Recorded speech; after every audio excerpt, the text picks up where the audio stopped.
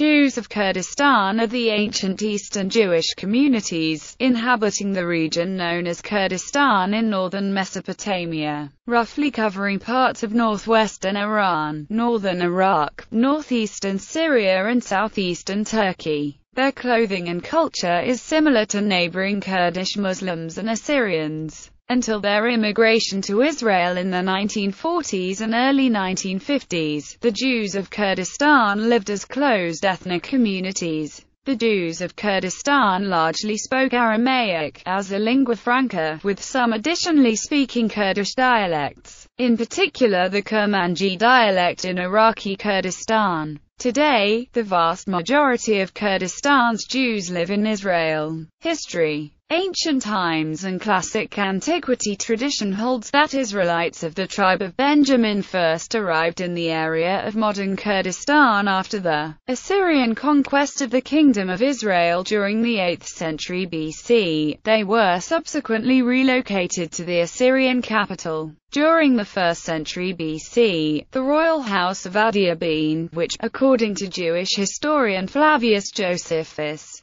was ethnically Assyrian and whose capital was Arbel, was converted to Judaism. King Monobazes, his queen Helena, and his son and successor Izitz are recorded as the first proselytes. Middle Ages. According to the memoirs of Benjamin of Tudela and Pethahiah of Regensburg, there were about 100 Jewish settlements and substantial Jewish population in Kurdistan in the 12th century. Benjamin of Tudela also gives the account of David Oroy, the messianic leader from central Kurdistan, who rebelled against the king of Persia and had plans to lead the Jews back to Jerusalem. Many Jews, fearful of approaching crusaders, had fled from Syria and Palestine to Babylonia and Kurdistan. The Jews of Mosul enjoyed some degree of autonomy over managing their own community. Ottoman-era Tanarite Aseneth Barzani, who lived in Mosul from 1590 to 1670, was the daughter of Rabbi Samuel Barzani of Kurdistan. She later married Jacob Mizrahi, rabbi of Ahmadiyya, who lectured at a yeshiva. She was famous for her knowledge of the Torah, Talmud, Kabbalah and Jewish law. After the early death of her husband, she became the head of the yeshiva at Ahmadiyya, and eventually was recognized as the chief instructor of Torah in Kurdistan.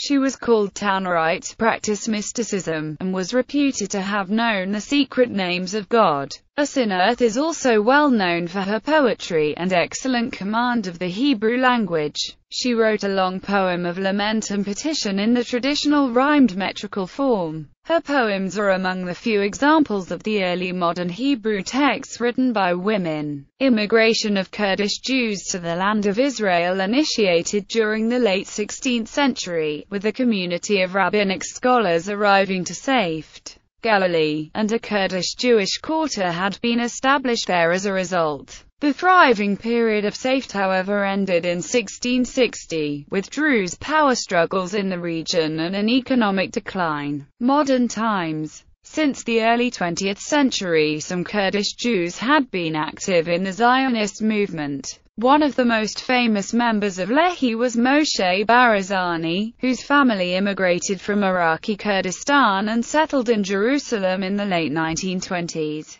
The vast majority of Kurdish Jews were forced out of Iraqi Kurdistan and evacuated to Israel in the early 1950s, together with the Iraqi Jewish community. The vast majority of the Kurdish Jews of Iranian Kurdistan relocated mostly to Israel as well, in the 1950s. The Times of Israel reported on September 30, 2013. Today, there are almost 200,000 Kurdish Jews in Israel, about half of whom live in Jerusalem. There are also over 30 agricultural villages throughout the country that were founded by Kurdish Jews, according to recent reports. There are between 400 to 730 Jewish families living in the Kurdish region. On October 18, the Kurdistan regional government named Sheikh Omar Mamzani, a Kurdish Jew, as the Jewish representative of the Ministry of Endowment and Religious Affairs.